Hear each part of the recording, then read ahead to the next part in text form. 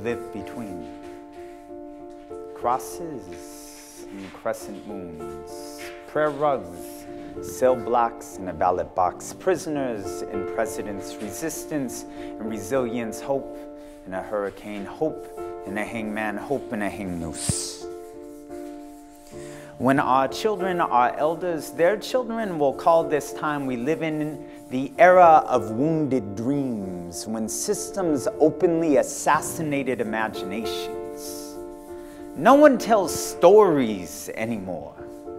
It's as if we believe gravity is real and unicorns are not. We've swallowed the sugar-coated cyanide that tells us the narratives of the invaders hold more truth than the memories of my grandparents. How damaged our belief systems are.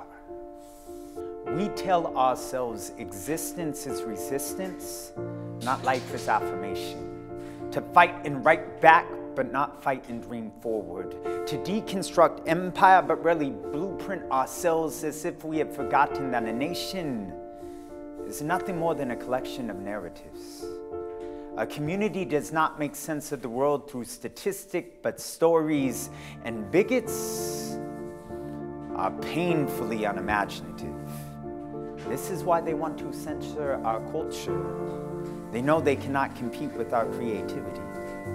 So this is for you, who dance, write, speak, dream, love, exhale the world anew, who place starlight in the barrels of rifles and march against darkness, militant sunflowers holding your heart up like a hand grenade, hummingbird in a hurricane with hope strapped to its core like it was C4. We remember.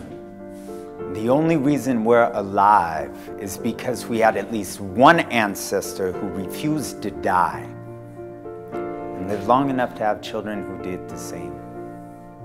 This is our genetic inheritance. Remember this. So dance indigo, cultivate brilliance, speak life, name pain, grow dreams, and in times of terror, wage beauty.